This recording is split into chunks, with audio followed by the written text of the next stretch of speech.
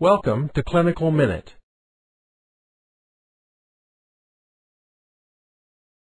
Jenna is a 24-year-old gynecological patient who is presenting for a well-woman exam and to discuss her contraceptive options. She's in a mutually monogamous, long-term relationship with a man. Both she and her partner have tested negative for sexually transmitted infections, including HIV, and they want to stop using condoms. In reviewing her health record, you are reminded that Jenna has been diagnosed with migraines without aura by her primary care provider. How do you counsel and educate Jenna? You know that 13% of the general U.S. population experiences migraines. However, among women ages 25 to 40, the prevalence is estimated at 25%.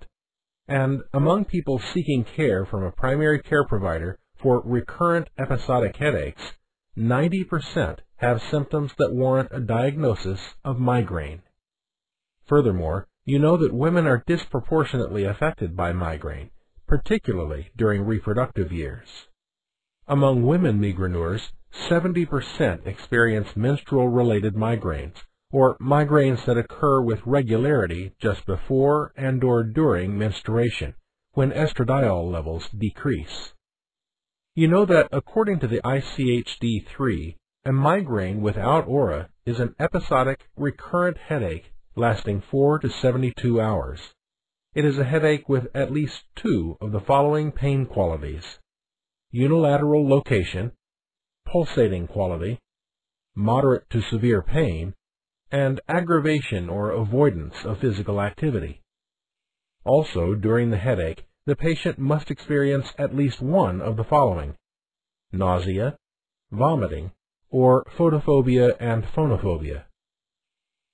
Finally, the headaches must not be better accounted for by another ICHD-3 diagnosis. Migraine with aura may be diagnosed when a patient has two or more instances of migraine with one or more of the following fully reversible aura symptoms: visual symptoms such as bright lines, shapes, or objects; sensory symptoms including burning, pain, or paresthesia; speech or language symptoms from mild word-finding difficulty to dysphagia; motor symptoms such as weakness on one side of their body; brainstem symptoms including dysarthria, tinnitus, diplopia, or ataxia; or retinal symptoms, ocular migraine, monocular loss of vision.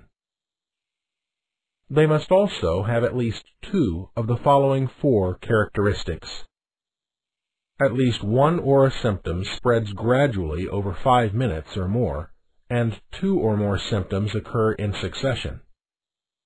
Each individual aura symptom lasts 5 to 60 minutes.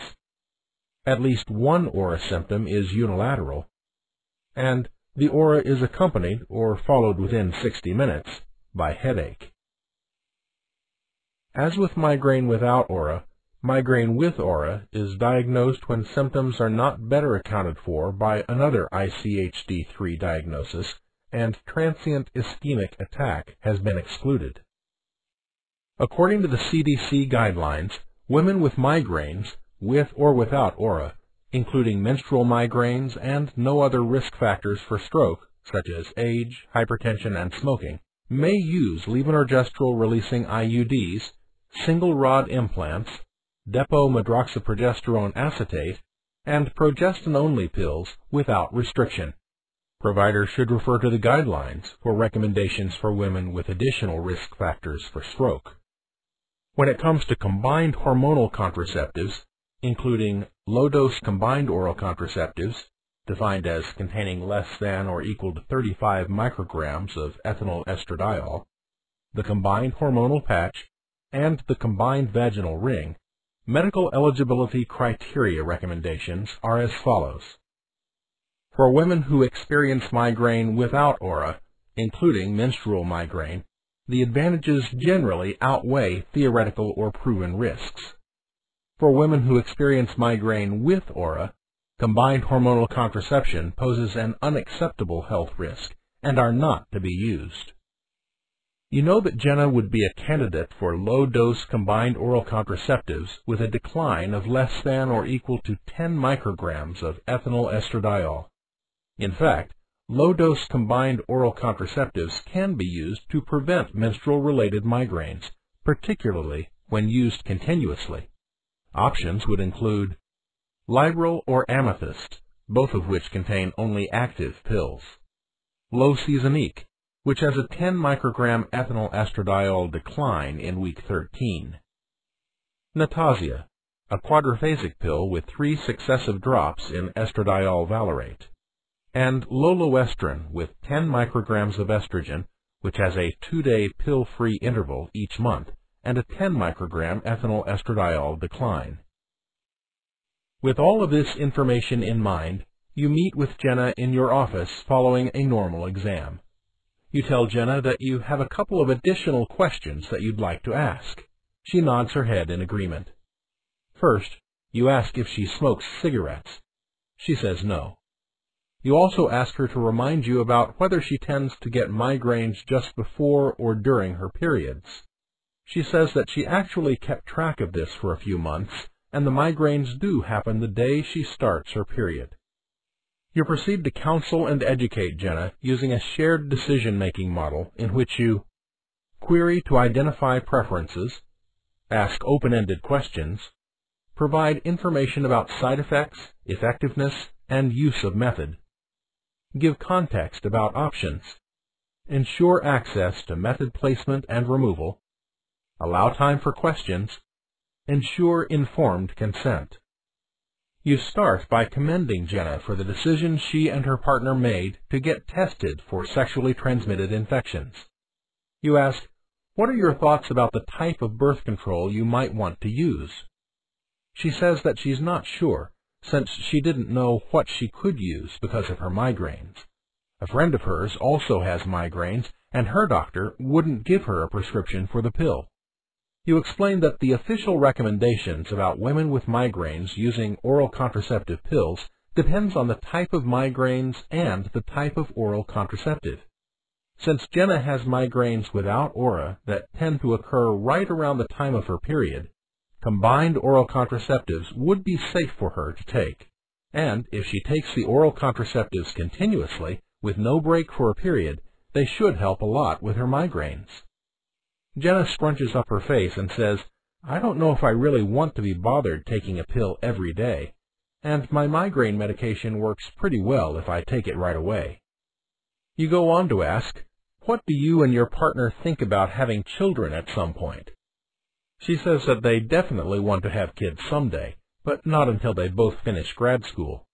Based on her answer, you explain that there are methods that she'd need to take every day, like the pill, an injection she could get every 3 months, or methods that are longer acting, that last several years. You ask, which of these options sound best to you? She responds that she would love something that she doesn't have to think about for a few years. Taking her preference into account, you focus on long-acting reversible contraception, or LARC, options for her, using diagrams to aid understanding. You invite her to stop you anytime she has questions. The first option is the copper T intrauterine device, or IUD. It's a small T-shaped device made of plastic wrapped with copper. The copper T IUD is approved for up to 10 years of use, but it can be removed earlier if a woman decides she wants to get pregnant.